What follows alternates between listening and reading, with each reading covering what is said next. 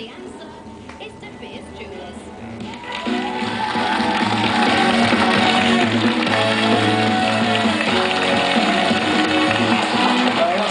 De Beers, they came up with that scam in the 1930s, but then revised the price upwards, knowing they're onto a good thing, to 2 months' salary in the 1940s.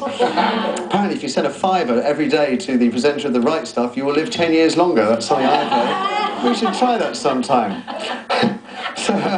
So here we are then in the last bit of this morning's show. After your thoughts on credit crunch engagement rings. Susan, Mark and Sean's musings in just a moment. 0207 173 5555 is the number for yours. And actually, I remember asking exactly this question just a year ago as the credit crunch really started to bite. And as I recall, you lot were pretty much sold on the idea that rings are more important than economic crises. At the time, we'd learned that Japanese lovers were still forking out 2 months' salary on the engagement rings, though recent reports suggest they too have started to cut back a bit.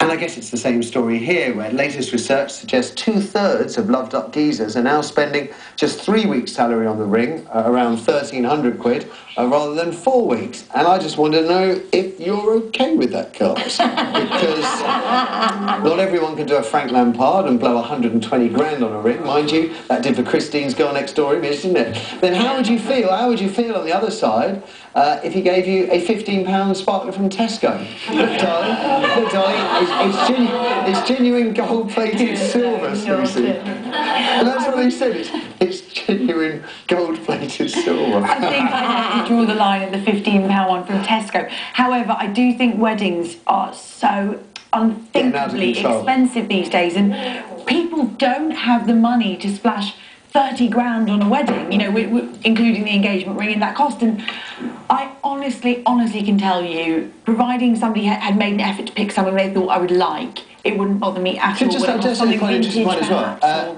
Do you think he should buy the ring without you seeing it? I think it can work either way. I think obviously the ring size, they need to know your ring size and your taste to a degree, and I think a lot of women drop hints.